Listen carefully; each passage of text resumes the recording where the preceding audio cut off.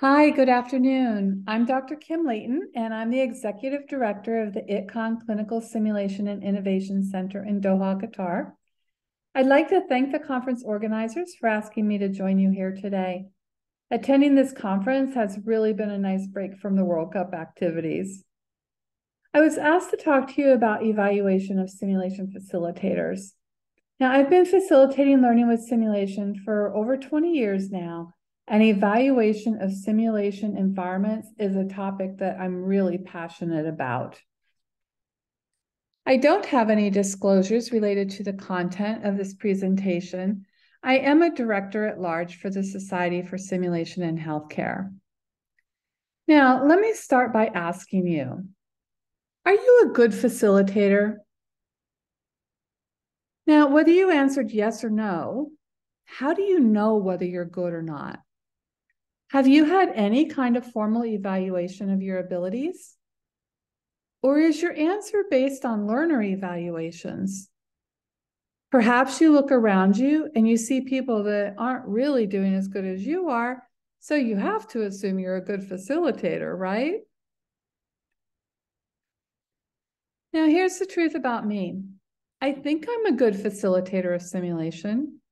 I'm a certified healthcare simulation educator at the advanced level, which is a certification through the Society for Simulation in Healthcare. But you know what? I've never had a formal performance evaluation done of my ability to facilitate learning in simulation. I've also never had just my regular teaching capabilities evaluated. Now, when I first decided to teach and leave clinical, I was an ER nurse, and I realized I didn't really know if I could teach or not. I didn't know if I could stand up in front of a room full of people and actually talk and organize something that made sense. So I started helping with our hospital-wide orientation program. And that gave me a set topic to talk about every 2 weeks, which really helped me gain some confidence. Then I decided I needed to have some more clinical focus if I was going to teach in a nursing school. So I began teaching on the side in a community college program where I helped licensed practical nurses gain skills in nasogastric tube and intravenous catheter insertion, according to their curriculum. And now, as a final test for myself, I taught ocean animal life to my mom's third grade students. After that, I decided if I could teach third graders, I was probably just fine to teach in a college. But I had never been taught how to teach in a college. I was first assigned to do classroom teaching, skills lab teaching, and take students to clinical. Simulation was added later. Now, sure, there was a little bit of orientation for how to do my job, but not once was I ever evaluated on my performance. Now, because I wanted to grow in my professional role, I entered a master's in nursing education program, and I was really excited. I thought, well, here's where I'm going to learn how to be a teacher. But really, mostly what I learned was how not to teach. I learned a little bit about curriculum development, but still, nobody taught me how to actually perform as a teacher, and nobody evaluated my ability to teach. Now then, long story short, I was sent to learn about simulation and then became the lead for integrating simulation into our nursing program. Now, okay, so this was 2003 and there wasn't much help out there yet. So I learned from other people who lived close enough that I could travel to their sites. And mostly I just learned by trial and error. Now here I am 20 years later, and I've still never been properly evaluated on my teaching skills. This is not how it should be. Now, some of you may have been nodding your head when you were listening to my story, because most physicians and other healthcare providers are chosen to be teachers because they're good bedside clinicians. What we know is that is really comparing apples to oranges. Just because you can provide good patient care does not mean that you can be a good teacher. We've all experienced that. It's really two completely different skill sets. And mostly we teach how we're taught, for worse or for better. Now, complicating our ability to evaluate simulation facilitators is a relative lack of valid and reliable instruments to do so. So think about the clinical evaluation instruments that you use for your learners. Have they been validated for the level of learner that you're working with? Do they produce reliable data from which to evaluate the learner? If you don't know, then you're like most other healthcare educators. This really is a difficult area to create evaluation instruments for because of the subjectivity of the evaluators and the difficulty in really defining exactly what is it that we're trying to evaluate. Now, transfer those thoughts to a facilitator evaluation. What are the qualities of an expert educator?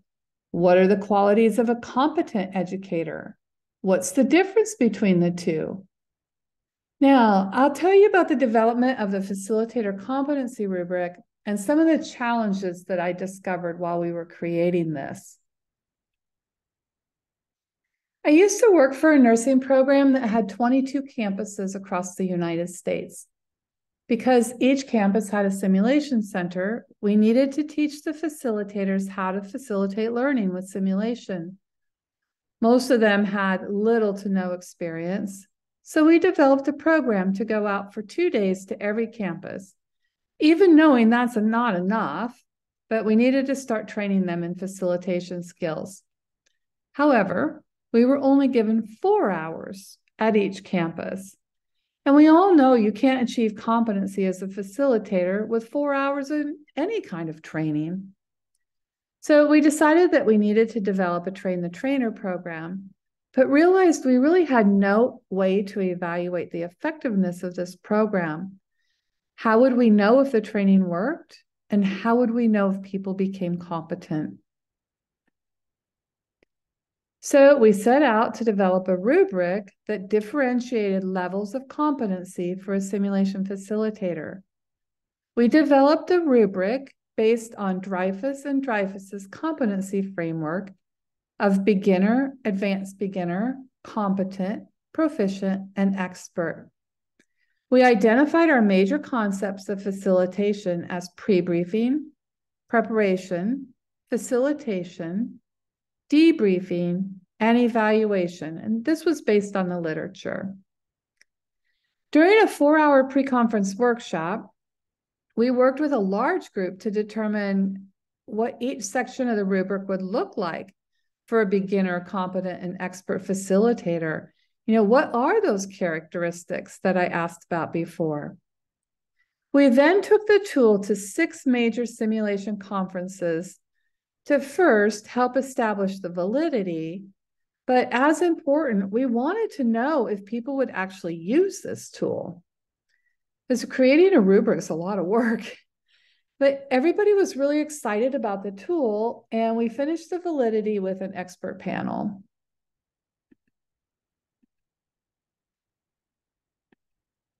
Then came the easy part, or so we thought. Even though our 22 campus presidents and the 22 SimLab leaders supported the tool, the facilitators would not agree to participate in the reliability study. Now, we had already piloted this instrument during our training, so they were familiar with it.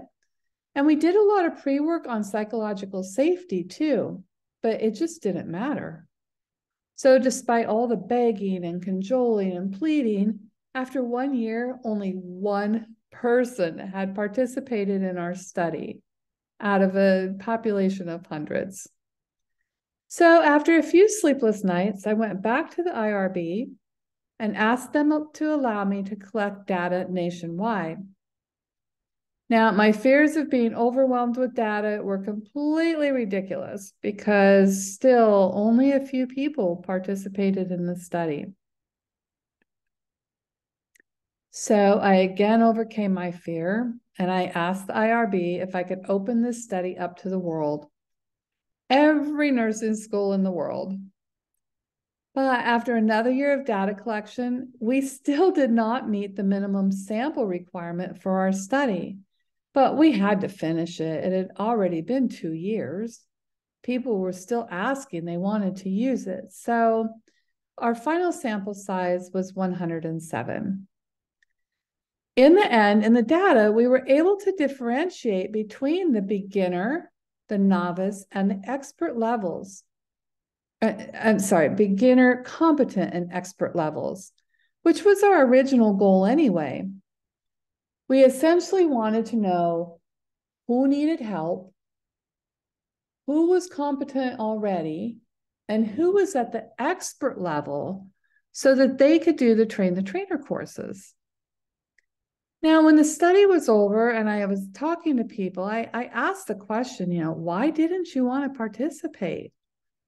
And I got a lot of feedback that people just did not want to be observed. So I really should have done another study to explore that further, because I certainly had a big sample size for that. But it really got me thinking, we don't ask our students, our learners, permission to observe and evaluate them. It's a standard part of their formative learning process. So what's distressing to me is that we don't hold ourselves to the same standard as we hold our learners. And even worse, we could be failing our learners because we're just not good enough facilitators to help them complete the simulations correctly and to learn from them through the debriefings. Now, when I talk about simulation facilitation, I do want to be clear. I'm talking about a variety of modalities of simulation facilitation, like task trainers, low fidelity mannequins for simple skills, or high fidelity mannequins for activities like evaluating clinical judgment, critical thinking, prioritization, communication, as well as objective structured clinical examinations, or OSCEs. In order for our students to be successful, we have to be good facilitators of learning. So how do we get there? I think there's several ways, and they all require us to be proactive in ensuring that we have the proper skills to do the facilitation of learning for simulation. One is that we can use existing facilitator evaluation instruments, such as the Facilitator Competency Rubric and the DASH tool, which I've hyperlinked with the QR code from this slide. The DASH tool was developed many years ago by the Center for Medical Simulation at Harvard, and it's been used extensively. It's a tool that's been validated and produces reliable data, all of which you can find out more about on their website.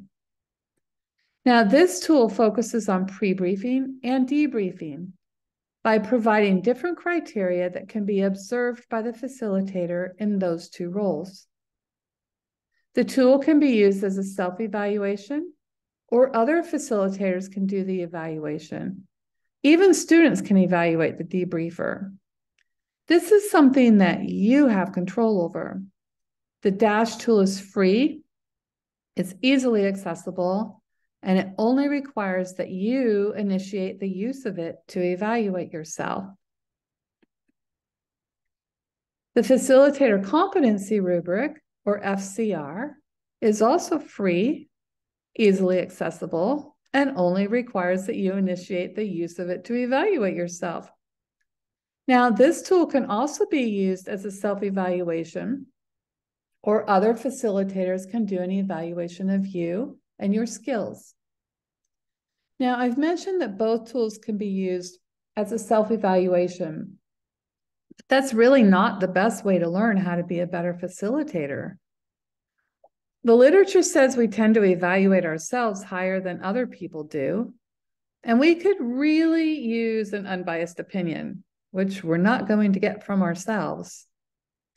So I encourage you to build one or both of these tools into the evaluation program of your simulation lab. Both are designed for facilitation of mannequin-based simulation. I encourage you to build in performance feedback into your Train the Trainer programs and any facilitator development program that you do. Honestly, I've only recently started doing that, mostly when I decided that this was really such a huge problem. We have a 2-day workshop for facilitator development that has 10 learning modules online prior to attending a workshop.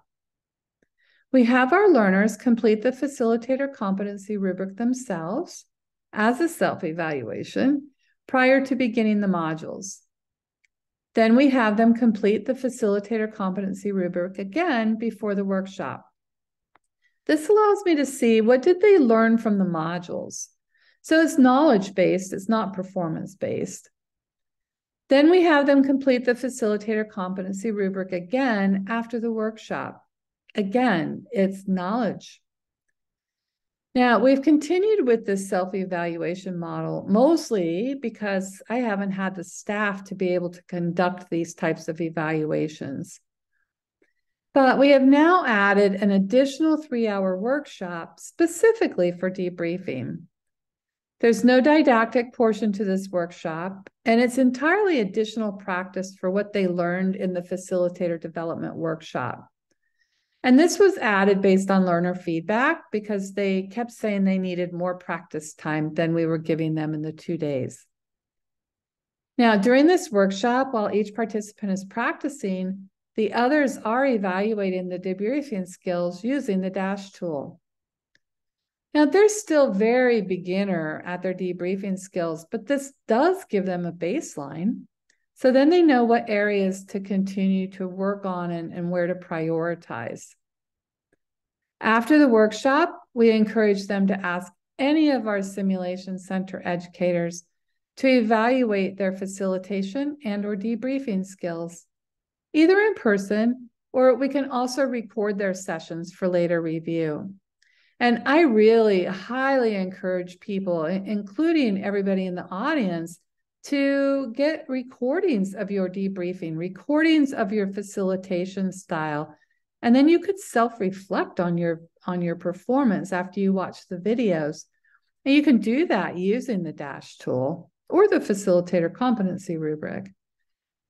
It's like debriefing. When you reflect on your performance, it helps you see those areas for improvement and helps you process what went well and what didn't go so well. So it's fairly recently that master's and doctoral level programs in health professions education have become more popular, and maybe some of you in the audience have been able to attend these programs. However, we're finding that in those programs, as well as nursing education programs at the master's level, there continues to not be an assessment of performance requirement to evaluate the teaching capabilities.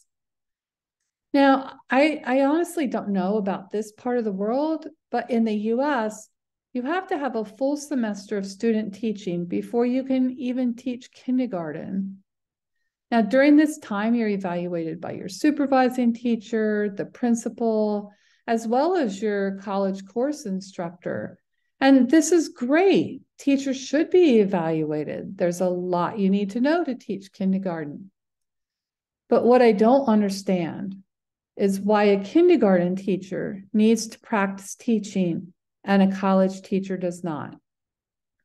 It just makes no sense to me. So if you're part of developing a health professions education program, I implore you to add a performance assessment component to your courses and your program.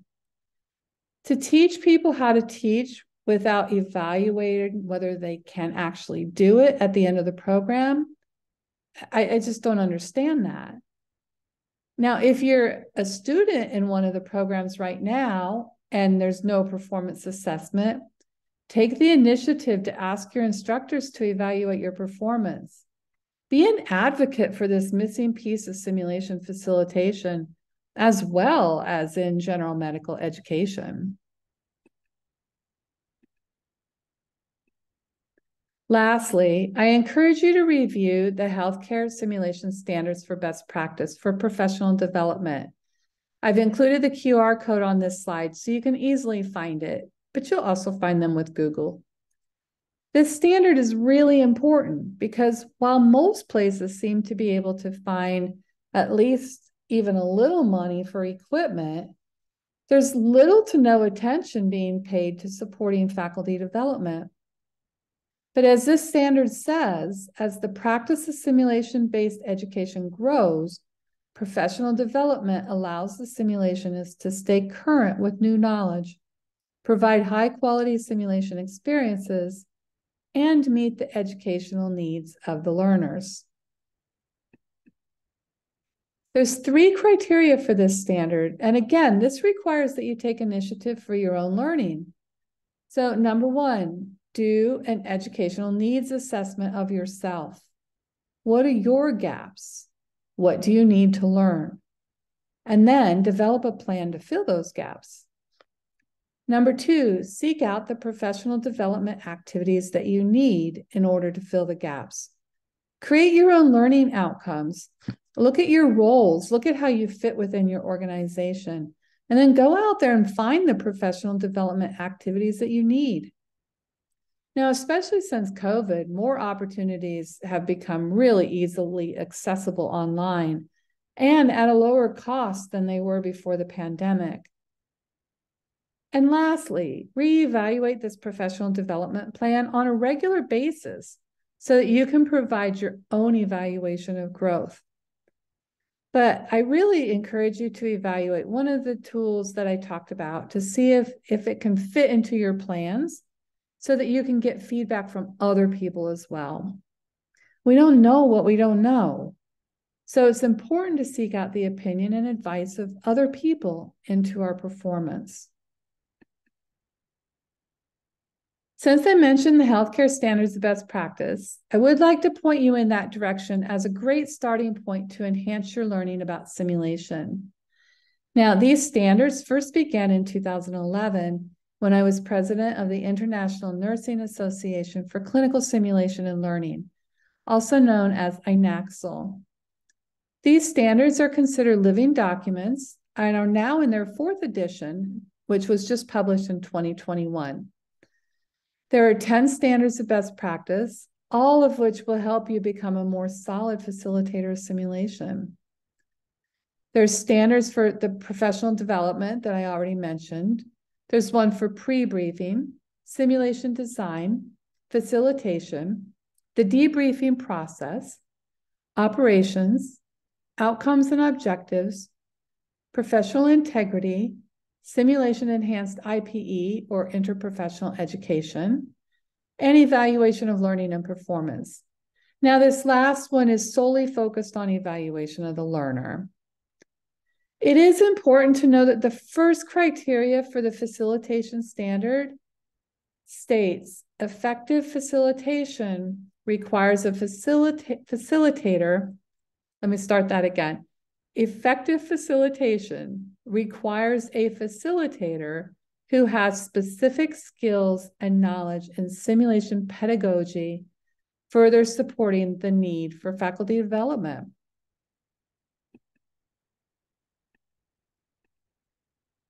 Please do feel free to reach out to me with any questions that you might have. I appreciate your time and attention, and I'm happy to field any questions that you might have. And thank you again for inviting me today.